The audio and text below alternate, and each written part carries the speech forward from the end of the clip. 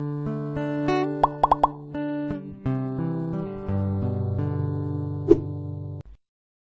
found a secret room hidden behind a basement wall, and its history is astonishing. This family had always told stories about how their home harbored a fascinating piece of American history. And in January 2014, they found out that it wasn't all fiction. In fact, while renovating the basement of their house to improve its energy efficiency, they discovered a concealed opening in the foundation stones, and beyond it was a secret room. Photos of the extraordinary discovery were published on the image-sharing website Imgur by a user who goes by the name I've Been to Youngay. He wrote, "The room was found in the basement of the house I grew up in, which was completed in 1849. It's 25 miles south of the Canadian border." In fact, this family home had once connected people and places in very distant lands, and the room, which lay behind a brick wall hidden by a set of cylindrical water softeners, concealed a special history very much grounded in the turbulence of 19th century American politics. According to I've Been to Youngay, his family had long been told stories about a hiding spot under the fireplace, but instead of tearing up the living room floor, he said, they tried to find it from the basement. However, the hiding spot had been extremely well concealed in order to escape the attention of federal agents and bounty hunters. Indeed, the room was hidden in the foundations of the house behind 32 inches of stone. But with the help of a small stepladder, I've Been to Youngay was able to climb up to the opening and peer inside, and what he saw finally confirmed the rumors. His family home had once been part of a clandestine smuggling network. However, this particular smuggling network did not handle illegal goods or stolen commodities, and the people operating it weren't gangsters. In fact, the enterprise drew together activists and philanthropists from a wide range of backgrounds and religious faiths, including Quakers, Presbyterians, and Wesleyans. But most of all, the network comprised African-American activists, and its aim to provide escaped slaves passage to free states via a system of safe houses. The network was known as the Underground Railroad because its operators used coded railroad terminology to communicate with each other. For example, escapees were known as passengers who organized their passage through agents. Hiding rooms, such as the one that I've Been to Youngay discovered in his basement, were known as stations. The guides who led escapees across the country were known as conductors, and the homeowners who harbored escapees were called station masters. Reaching its peak in the late 1850s, the Underground Railroad may have assisted as many as 100,000 slaves to freedom. At least 1/3 of them went to British North America, which was also nicknamed Heaven or the Promised Land, but goes by the name of Canada today.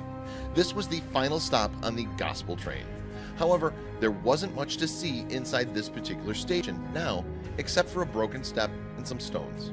But the family did locate what appeared to be an extremely rusty bayonet on one of the walls. Was this intended to be used in self-defense? And if so, had it ever been deployed against snooping slave catchers?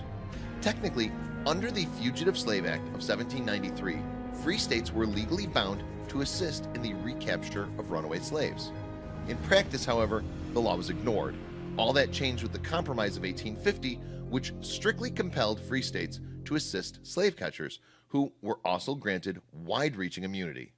If arrested, suspected slaves had no right to representation in the courtroom. Moreover, judges were paid $10 to rule against them compared to $5 to rule in their favor. And worst of all, the kidnapping of free blacks and children was rife, as money could be made from selling them on into slavery, and there were few institutional safeguards to protect them. However, for those who could find it, the Underground Railroad offered the promise of freedom. Details of safe routes and trustworthy contacts were transmitted by word of mouth. But in order to protect against infiltration, no single operator ever knew the entire workings of the operation, just the part pertaining to their own geographic area. Still, escaping from the plantation itself was often the hardest part of the getaway. Some conductors even risked their lives penetrating the grounds by pretending to be slaves themselves. The risks were huge, of course, but once inside, they were able to recruit potential escapees and guide them onwards to the Promised Land. Led by a conductor, the fugitives would journey at night, usually in clusters of 1 to 3 people. They covered around 10 to 20 miles on ground each day, mostly on foot or by mule. This dangerous trek was broken with stops at designated houses, churches, barns, and other safe spots. And messengers were deployed to each station to inform the next one that new passengers were coming. Undoubtedly, however, the real heroes of the Underground Railroad were African Americans. Among them, Harriet Tubman returned to the South no less than 19 times. Neither she nor any of her passengers were ever captured by the slave catchers, and her success in freeing hundreds of slaves earned her the title Moses of her people.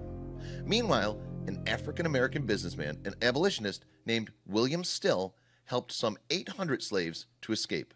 He offered refuge to them at his house in Philadelphia, where he was able to document their fascinating biographies. Indeed, in 1872, he published these in a book entitled The Underground Railroad: Authentic Narratives and First-Hand Accounts. And of the many white people who contributed to the cause, John Fairfield stands out in particular.